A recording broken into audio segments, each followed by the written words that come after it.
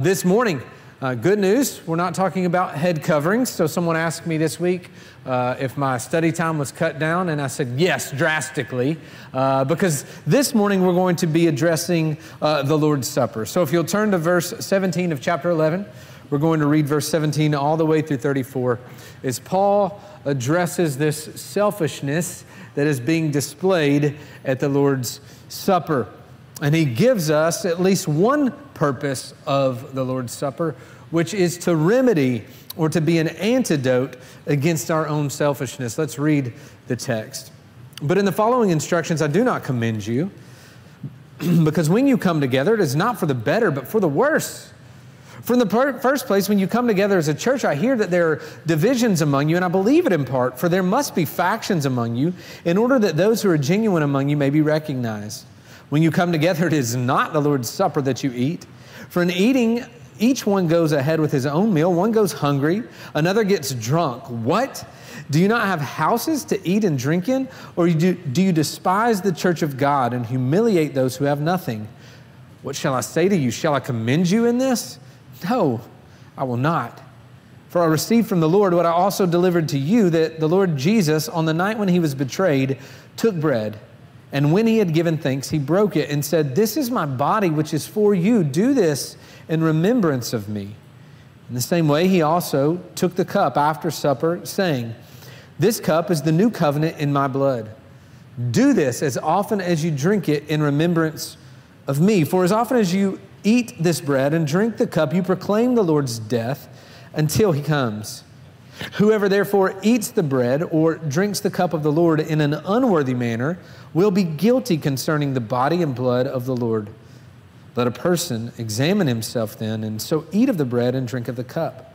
For anyone who eats and drinks without discerning the body eats and drinks judgment on himself. That is why many of you are weak and ill. Some have died. But if we judged ourselves truly, we would not be judged. But when we are judged by the Lord, we're disciplined so that we may not be condemned along with the world. So then, my brothers, when you come together, wait for one another. If anyone is hungry, let him eat at home, so that when you do come together, it will not be for judgment. About the other things, I will give directions when I come. Let's pray. Father, we come now to your word, your holy, inerrant, infallible word, and we ask that you would bless the preaching of your word. We ask that you would give us ears to hear and hearts to receive. You would expose selfishness in our life, but you would direct us to the attention of our Savior. You would point us to the grace you offer us in Jesus. I would get out of the way. You would be glorified, Lord, and you would equip and edify, save and sanctify your people. It's in Christ's name we pray. Amen.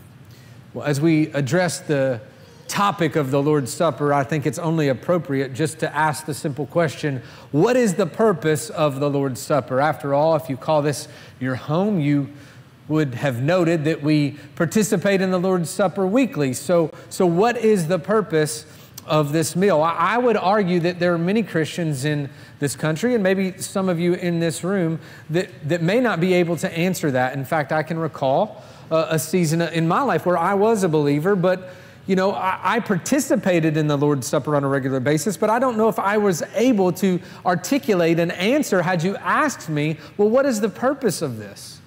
If you're honest, you approach the table with sincerity, right? You do your best when the time comes to keep your mind from racing, right? About what's happening later today or this week, to try to settle your mind on Jesus and not think about lunch because your stomach's growling, right? To think about what he's done for you on the cross. But if you're honest, maybe you don't know what's happening when the pastor gets up and declares the words and says, "Do this in remembrance of me." And then you eat the bread, and here we drink a cup of juice.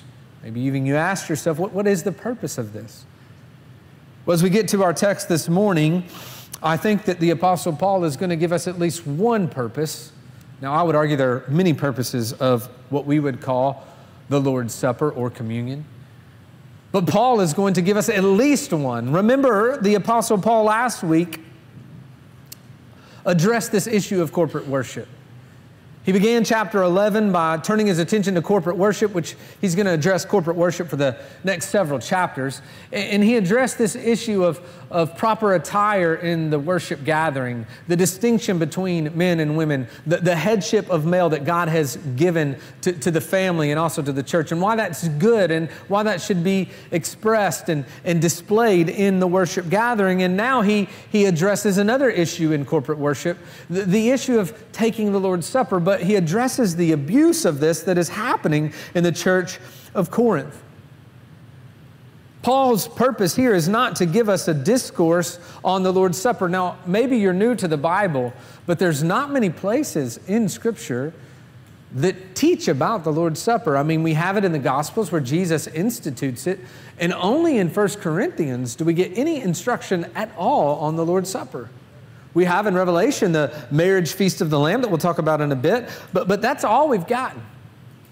Right? So Paul doesn't really give us a lot of explanation on why we're doing what we're doing, but I think if we think about the context, he does give us a purpose. And that serves as our main point this morning if you're taking notes. The Lord's Supper is an antidote for the selfishness in our life. That's one of its purposes, and we're going to see that clearly today. The Lord's Supper is an antidote for the selfishness in our lives. As a remedy, it's something that God uses to combat selfishness. And see, here is the irony.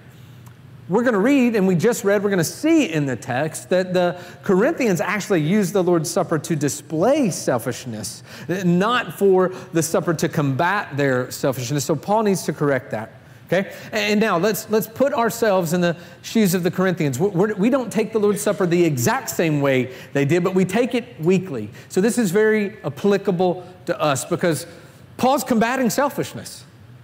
And if we're honest, we all deal with selfishness. I told the last service that more than likely, many of you exhibited some form of selfishness today. Maybe it was before church. You men were wanting to get out the door on time, and you know our wives love to take their sweet times getting ready, and you kind of rushed your wife because you thought you were going to be late, or maybe it was in the car when there was a dispute over what you were going to eat for lunch when you got home. I don't know, but I'm willing to bet that there was some selfishness that has been exhibited in all of us this morning. So this is a very applicable text. So I want to see this morning that the Lord's Supper is an antidote, and we're going to see it through three characteristics of the Lord's Supper and three corresponding questions as we seek to apply this to ourselves, because we're a church that takes the Lord's Supper weekly. So we want to take it in a worthy manner as Paul exhorts the Corinthians to do. So the first characteristic we're going to see regarding the Lord's Supper and how it forces us to confront our selfishness is simply this, if you'll put the slide on the screen. The Lord's Supper displays the oneness of the church. The question we need to ask is, then am I living in unity with the church? Am I living in unity with Christ's body? Look at verse 17. Verse 17, Paul says, in the following instructions, I do not commend you. Because when you come together, it's not for the better, but for the worse. If you were here last week, you know the Apostle Paul did commend the church in verse 2. He commended them for keeping the traditions and teachings that he had passed down to them. Clearly, they didn't keep every teaching and tradition, but regarding head coverings, this idea of male headship, they had, for the most part, kept it. Paul commends them, but he cannot commend them when it comes to the Lord's Supper. Paul says, no, when you get together to celebrate this, it's actually best that you just don't come together at all because it's for the worse. Verse 18, Paul says, in the first place, when you come together as a church, I hear there are divisions among you. When you assemble together to worship and hear the preaching of the word and take the Lord's Supper, there are divisions among you. This should jog our memory back to the beginning of 1 Corinthians if you've been here, which, by the way, if you're new, we've been preaching through 1 Corinthians for, about 23, 24 weeks, give or take a week. I'm not exactly sure. We've been preaching through it for quite a while. Paul's already addressed division in the church. In chapter 1, verses 10 through 12, Paul reminds the church, or tells the church this, I appeal to you, brothers, by the name of our Lord Jesus Christ, that you all agree that there be no divisions among you, that you're united in the same mind and the same judgment. He says, it's been reported to me by Chloe's people that there's quarreling among you. What I mean is that each one of you says, I follow Paul, or I follow Apollos, I follow Cephas, or I follow Christ. In fact, for 4 chapters, Paul dealt with this issue of division. And this church was divided over the teachers that they follow, right? Some said, I follow Paul. After all, it's Paul that planted this church. Paul was the apostle to the Gentiles. You can hear the arguments. I follow Paul. He's the guy that baptized me. I was converted under his preaching. I know Paul. I've gone to lunch with Paul. Paul's my boy. And then you've got those that said, Paul, are you kidding? Paul didn't even follow Jesus while he was on this earth. Paul was the least and last of the apostles. I follow Peter. Peter's one of the 12. He is one of Jesus's inner circle. I follow Peter. And then you've got some that said, well, have you heard this guy Apollos preach? I mean, have you heard? Man, this guy can throw down when he preaches. He's eloquent and articulate. I follow Apollos. I don't follow Paul or Peter. And then you've got those that said, I don't even need a human leader. I just follow Jesus, the very self-righteous Christ followers. You see, here we see that the division goes deeper than just the teachers and the theology of the church. The division is far more than that. It's regarding the socioeconomic background of the people in the church. This is a division over status now, and it's being displayed at the Lord's Supper. We know that because of what Paul's about to say. Look at what Paul says next in verse 19. He gives an aside, a very puzzling statement Paul makes. He says, look, for there must be factions among you in order that those who are genuine among you may be recognized. I had to do a double take when I was studying this passage. Why is this verse here? What are you talking about? Because it would make much more sense if Paul just went from verse 18 all the way to verse 20 and just continued on the divisions. But Paul almost gives like a parenthesis. Like, let me clarify something for you. Now, commentators debate over what Paul might mean. Either he's being sarcastic, and the Apostle Paul often does that. He uses sarcasm when he gives rebukes. See, you upper status folks, you really want to be approved? You really want to be noticed? Let's look at what these divisions are giving you. That could be the tone of his words. Or maybe, and this is where I lean, maybe he is saying that God sovereignly uses human sin to bring about his will. I think that's what the Apostle Paul is saying. Even in our stubbornness and rebellion, God doesn't waste it. He doesn't waste sin. This doesn't give anyone freedom to sin. Paul's obviously not saying, it's a good thing you guys are divided, but Paul's saying, look, God is going to use this sin to bring about his glory and the good of the church, because those people who are truly Christians are going to stick around through the division. I have known many people from my past who at one time claimed to be Christians. Maybe you did too, but now they're not. And what happened was there was a disagreement they had with the church, and it wasn't a doctrinal disagreement. It wasn't a disagreement by which we should probably leave a church, right? There are some matters by which division is actually good. When we have our membership meetings, we explain that. What should we cling tight to? What should we divide over, right? And we lay out just kind of this idea of a triage, which is a good way to think when you think of first tier, second tier, and third tier. Those first 2 tiers are really important to our understanding of the gospel and how we live out our life as Christians in the local church. And we say, hey, those are kind of closed-handed issues we don't ever want to divide over. But the divisions I'm talking about are people that disagreed on lower tier issues. Maybe their feelings were hurt. Maybe the pastor didn't meet with them over coffee when they wanted to. Something minor, something petty, something that was said where they didn't walk through the biblical process of reconciliation, and they were hurt. In their minds, they were burnt. And we hear this term a lot nowadays, this idea of church hurt, which I think has been majorly abused. Be careful. Well, what I think is they were just bitter. And they left the church. You guys are thinking of people in your mind. You know that this has happened to. And we look back now, 5, 10 years later, and they're not even following Jesus at all. They're not in a church. They're not in a church at all. Remember the parable of the soils? Mark 4, we talked about that a few weeks ago. And Jesus said there's going to be a few that it's going to look like they're bearing fruit, right? But give it some time. Give it some time.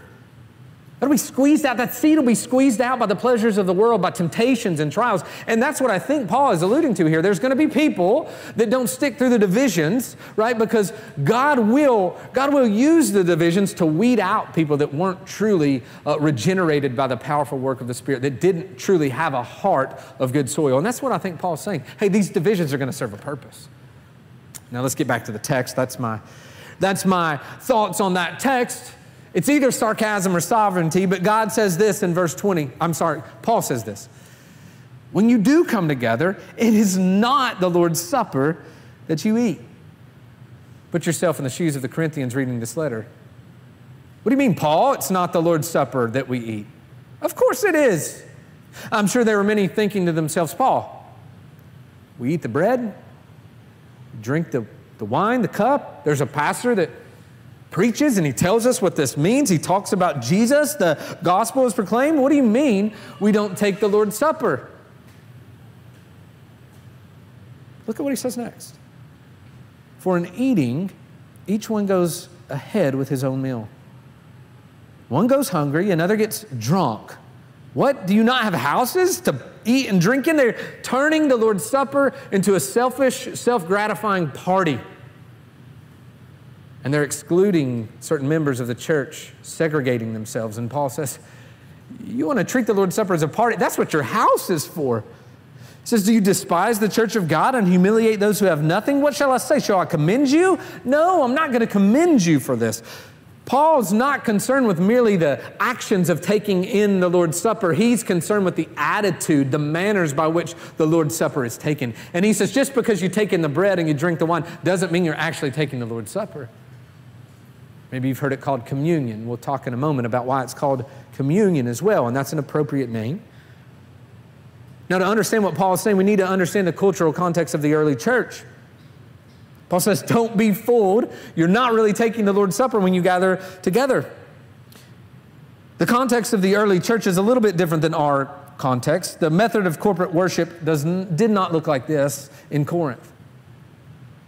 A few reasons why. Well, most of you have today off. It's Sunday. We have the weekends off in 21st century America. Most of us, some of us do have to work, but we do get days off. Well, in the Roman world, the first day of the week fell on a work day.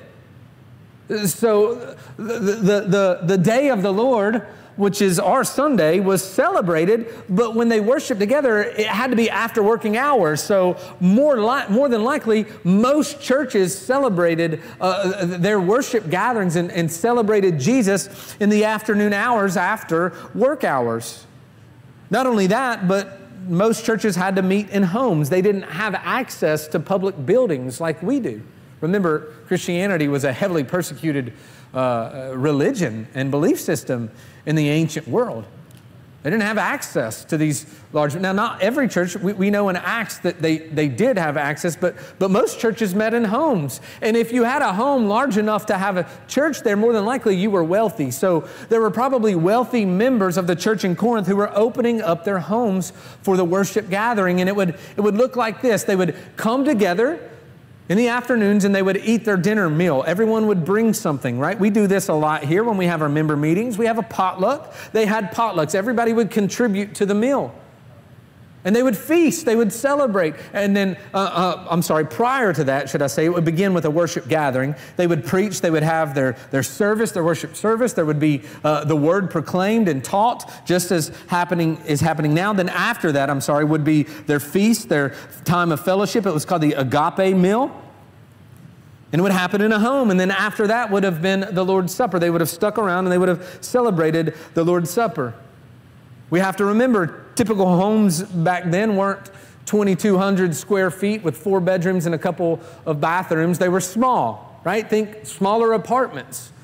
Typical homes back then, a larger home would have held about 9 to 10 people. The rooms weren't very big, and there was a dining room, a triclinium, where those 9 to 10 people would squeeze into. Now, they would have an atrium, which is similar to a patio, which would have been outside, that would have held more people, maybe 30 people. This was kind of the atmosphere for the early church. Now remember, if you owned a home, more than likely you had money. And if you had money, that meant you were friends with people that also had money. So those that had access to the dining area, which was called the triclinium, were probably higher status friends, and they got preferential seating. You had those in the atrium on the outside, the blue-collar workers, maybe even the slaves. So here you see a natural segregation in the church, and what's happening here is during that fellowship meal, you have the richer folks bringing in their food, bringing in their steak and their shrimp and their meat, because remember when we talked about food sacrificed to idols, it was only available to those that were in the higher statuses of society, because only they could afford it. And they would bring their wine because they were getting drunk off the wine. They were partying it up. And out in the atrium, you had the common folk, right, who maybe could bring bread. Maybe they brought a gallon of tea. I don't know. They could only bring what they could bring, right? And here you see that the rich are eating it up, right? Taking their food and eating, not sharing with any out here. They're getting drunk right in front of their eyes while they're going hungry. And Paul says, what are you guys crazy? This isn't how it's supposed to be. I've never flown in first class, but I've seen first class. I know first class has bigger seats. I know they have more luxurious seats. I know there's more space. I know they get better food. They probably have a different menu than we do back in business class or economy class, which is usually where I sit when I fly on a plane. And I know this. When I get on the plane and everybody's on the plane and we start to take off, the curtain's shut. I'm not allowed up there in first class anymore, right? That's how an airline operates, but that's not how the church should operate. And it's clear in this text that's how this church was operating. The church is not an airline. The church is a diverse community of believers. And this is why this is why Paul said, you're not taking the Lord's Supper at all. Remember in chapter 10, verse 17, Paul says, the Lord's Supper is where we celebrate and portray our oneness. He said in verse 17, there is one bread. We who are many are one body, for we all partake of the one bread. Paul's reminding the church that when you gather together and you celebrate the Lord's Supper, there is a unity that is to be portrayed. They're not portraying the unity. Now, I know when we take the Lord's Supper, and we're going to do that in a little bit, we have conveniently broken up the bread for you. But you do know that all of those little pieces came from one loaf. We don't have some wheat bread and some sourdough bread and some rye bread all mixed in. No. They all came from one loaf. This is to show the oneness that we now have because of Jesus. You see, the Corinthians haven't gotten this. Jesus loves diversity, church, but Jesus hates division. He hates division. And if we think about our church, we should be a very diverse church, a church that's diverse in race and ages and in stages of life and socioeconomic background, even maybe political views and our understanding of how we might parent or where we send our kids to school, homeschool, public school.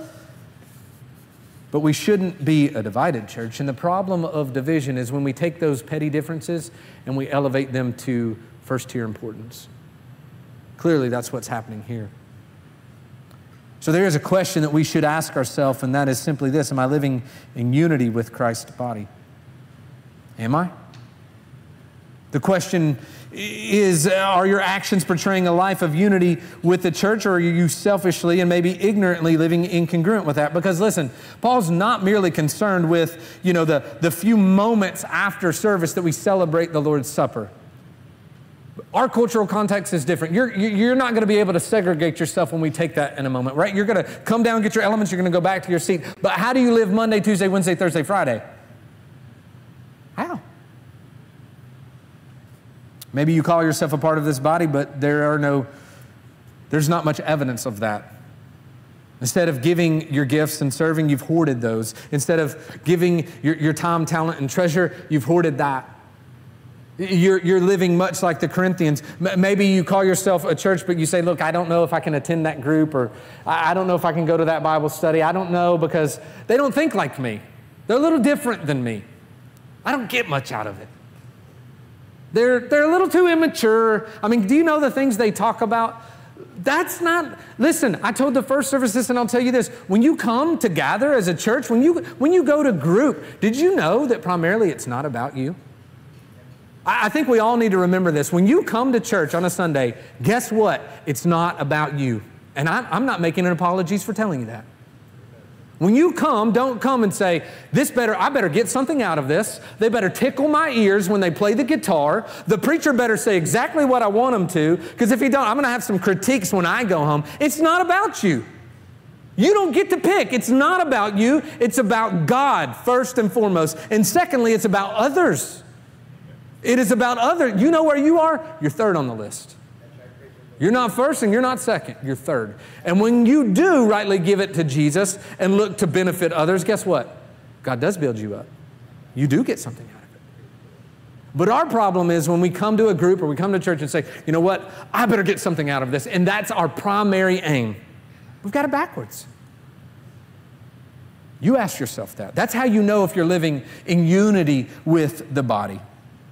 Listen, church, the Lord's Supper demands that we take this serious, that we take unity with the body serious. It demands that we put selfishness to death because selfishness is the enemy of unity. Now we'll see the second characteristic of the Lord's Supper in the next few verses. It declares the sacrifice of our Savior. It declares the sacrifice of our Savior. Paul says, for I received from the Lord what I also delivered to you, that the Lord Jesus on the night he was betrayed took bread. When he had given thanks, he broke it and said, this is my body, which is for you. Do this in remembrance of me. It's interesting that Paul goes from rebuke to now the words of Jesus in the institution of the Lord's Supper. And he begins with the word for. I've shown you throughout this study that Paul does that a lot, right? He wants to link up the two. Why would Paul go from a rebuke, a stern rebuke, to now listen to what Jesus said regarding the Lord's Supper? Because Paul wants to contrast their selfish behavior with the selfless sacrifice of Jesus. He said, on the night he was betrayed. And these are the words of Jesus. He took bread, he gave thanks, he broke it and said, this is my body, which is for you. Do this in remembrance of me. The words betrayed are better probably translated delivered up. That's paradidomi in the Greek. It means delivered up. I think Paul, yes, has in mind Judas. Of course, if you know the story, you know Judas is the disciple that betrayed Jesus. But I think Paul also sees, once again, the sovereignty of God behind the sinfulness of man, that it wasn't ultimately Judas that delivered Jesus up. This was God's plan before eternity passed, right? Before eternity passed, God had a plan. The Father had a plan to send His Son to be delivered up. It was God that delivered Him up. Paul wants them to see God didn't hoard His best gift. God gave His best gift for us. God in His mercy could have. He could have held Jesus back. He didn't have to give up His only Son. He did though. The one that we offended, He gave Himself in our place so that our bodies would not be broken. Our bodies would not be beaten. We wouldn't have to absorb God's wrath, but Jesus would in our stead. You see, Paul's recalling the selfless nature of Jesus' sacrifice. And then Paul goes to the words of Jesus that night. He broke the body, symbolizing what would happen on the cross. And then he said, this is my body. And the church has debated for centuries over what those words mean. If you were a Roman Catholic before you were converted to Protestantism and saved, which I know several of you were, you might remember growing up being told, you know, when you take the bread and you take the juice, that's really Jesus' body and really Jesus' blood. He's physically present in those. That's called transubstantiation. We reject that. That's not what Jesus meant. Why? Because His physical body isn't there. Where is His physical body? It's in heaven at the right hand of the Father, and that's a good thing, right? Because if it weren't there, we would have no intercessor pleading His righteousness on our behalf. We wouldn't have nobody taking the gaze of the Father off of our sins and onto His perfection. But Jesus does that for His church every single day because He is physically present in a human body right now beside the Father. But Jesus is God. So He can be with us. But how? Well, Martin Luther, the good Protestant that Martin Luther was still a bit confused. He said the Lord's Supper, yes, Jesus is with us, but he couldn't quite explain it. He's in and with and under the elements. Kind of like when you take a sponge and you dip it in water, the water's in the sponge. That's called consubstantiation. We would reject that. There was another reformer that came along named Ulrich Zwingli. He said, well, look at what Jesus said. He said, do this in remembrance of me. So in the meal, it's simply a meal to remember Jesus. And we would say, yes, that's good. It is a meal to remember Jesus. Those are signs, the bread and the wine, to remember what Jesus has done, but they're not empty signs. They really do portray something. Remember chapter 10, verse 16. Paul said this, the cup of blessing that we bless, is it not a participation in the blood of Christ? And the bread that we break, is it not a participation in the body of Christ? Fellowship, participation, koinonia. We believe that, yes, it's a memorial meal where we look back upon what Jesus has done, but Jesus is with us. Not physically, but we believe by faith that spiritually He is. And then when we take the bread and we drink the cup, He nourishes us and strengthens us, and we are actually fellowshipping with Jesus. This is what's happening. And then Paul tells us that night He broke the bread. We certainly do remember Jesus' broken body. We remember the words of Jesus, do this in remembrance of me. As we're nourishing ourselves through the elements, as we're fellowshipping spiritually with Jesus, we certainly do remember what Jesus did. We remember that it wasn't our body that was beaten on the cross. It wasn't our flesh that was ripped off of our back. It wasn't our blood that poured out from the nails driven into our hands. It was Jesus that did that for us. Amen? Church, this was for you. Those are the words of the text. Jesus said, which is for you. This is a personal comment made by Jesus to all of us. Jesus, knowing the sins of our life, knowing your guilt, sins of your past that you never want to mention ever again. You don't want anyone to know about. He knows about them, and He willingly said, you know, I am innocent, but I'll step into your place, the guilty one, and I'll trade places with you. I'll take that condemnation upon myself. Then Paul now alludes to the cup in verse 25. He said, in the same way He took the cup after supper, saying, this cup is the new covenant in my blood. Do this as often as you drink it in remembrance of me. You may recall what Jesus was doing that night. He was eating the Passover meal that night with His disciples. This was the meal of remembrance under the Old Covenant. Pastor Tyler read it for us as we walked through the time of confession this morning.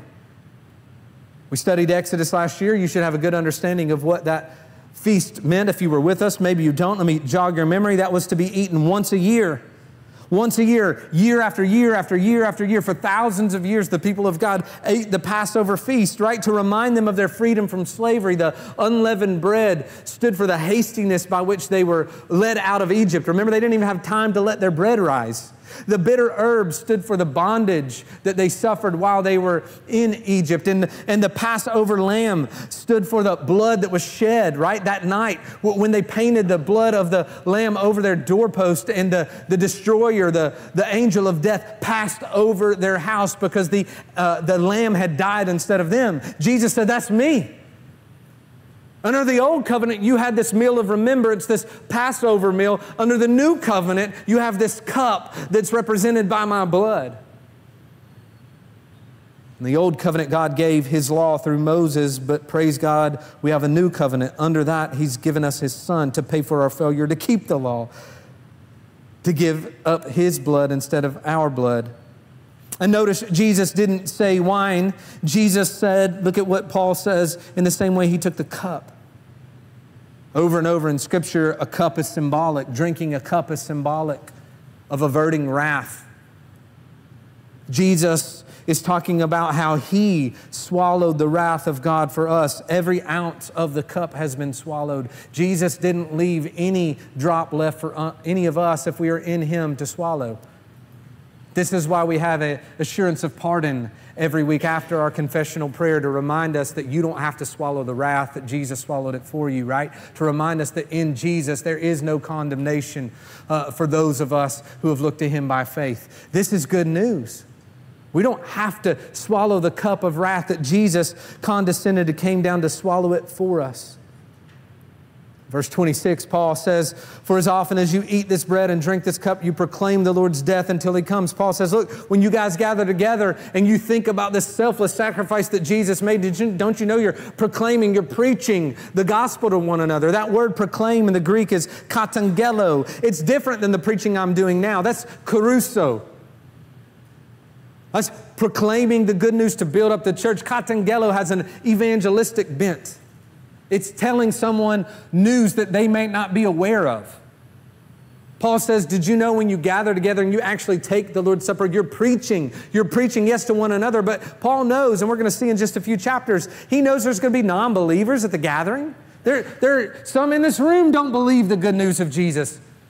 And he knows that when we believers take the cup, right, and we take the bread and we take it in, we are preaching a sermon to non-believers. Did you know that?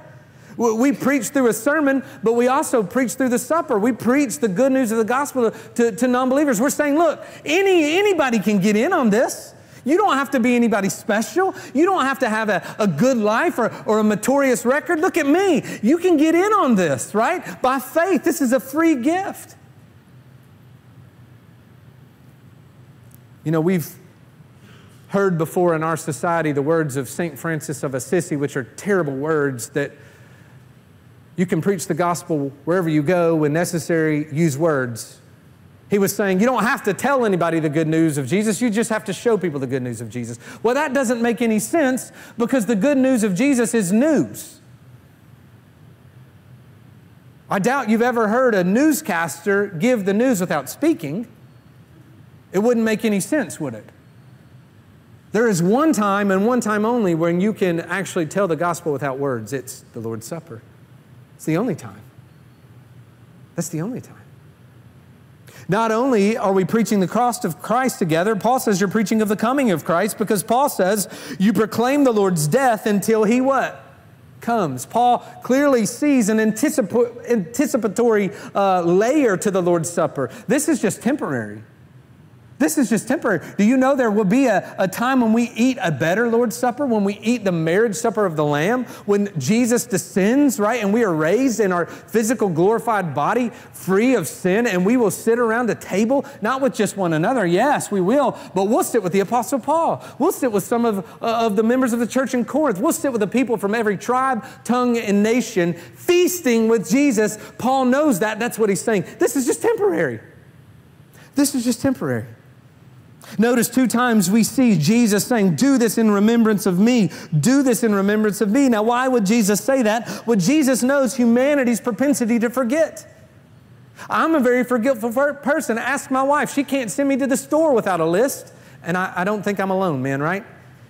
Some of your wives are nudging you now. Whether it's 3 items or 23 items, if I don't have a list, I'm going to forget. Jesus says, do this in remembrance of me. When you do it, and it should be done. Now we say we want to do it weekly so we don't forget. Some churches do it monthly or quarterly. That's fine. Do it often. Do it regularly. But when you do it, you don't forget. We don't forget. We take communion weekly to see with our eyes and remember with our hearts what Jesus has done so we don't forget. It is our list, so to speak, of the gospel that we don't forget the gospel because clearly forgetfulness leads to selfishness. More than likely, if you're battling with selfishness, if you're battling with disunity in the church, you have forgotten the gospel. You have failed to see the reality of Christ's love for you. You have failed to see His selfless sacrifice and the unity that He has purchased. Clearly, the Corinthians have. That's why Paul's reminding them of this. The third characteristic of the Lord's Supper is that it demands we examine our own self. It demands that we examine our own self, and then we need to ask the question, do we continually do this? Do we continually examine the content of our hearts? Paul says in verse 27 and 28, whoever eats the bread and drinks the cup of the Lord in an unworthy manner will be guilty concerning the body and blood of the Lord. Underline unworthy manner. And then he says in verse 28, let a person examine himself then, and so eat the bread and drink the cup. Notice here, Paul warns against the manner in which we are to eat the Lord's Supper. He doesn't warn against the people that eat the Lord's Supper. He doesn't say, if you're unworthy, you can't eat the Lord's Supper. Why? Because we're all unworthy. None of us are worthy to eat the Lord's Supper. Paul says, but there is a way in which you are to eat it. You're not to eat it in an unworthy manner. What might he mean? Well, contextually, he's talking about a manner that ignores sin against others in the body, a heart filled with arrogance and pride and selfishness and divisiveness towards others, while yet declaring that Jesus has saved them through taking the Lord's Supper. You see why Paul would say that doesn't make sense. That's incongruent and inconsistent. That's hypocritical. How can you say that? How can you say that Jesus has saved you and brought you into a body, yet you're living inconsistently with that profession and divisiveness with the body. That's taking the Lord's Supper in an unworthy manner. But it would also be unworthy or an unworthy manner for someone to take the Lord's Supper, declare that Jesus has paid for all of their sins, including their lust, but yet Monday, Tuesday, Wednesday, Thursday, Friday, coddle your porn addiction, men. That would be an unworthy manner.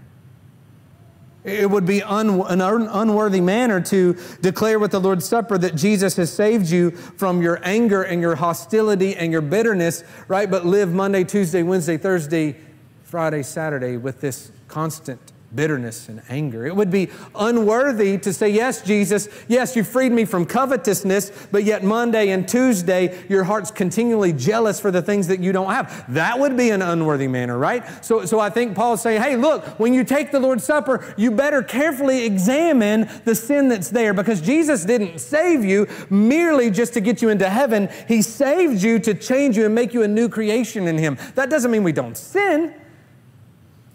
That means we're aware of our sin and we can bring it to Him. We can confess it. We can ask Him to change us. We can repent of our sin. So Paul says, examine yourself. Examine. He says in verse 29, anyone who eats or drinks without discerning, without examining the body, I think he means the body of Christ. I think he means the church, without discerning what your sin would do to the church, given the context, eats and drinks judgment on himself. He says that's why many of you are weak and ill. Some have even died. That's fallen asleep, which is Paul's verbiage for believers that have died.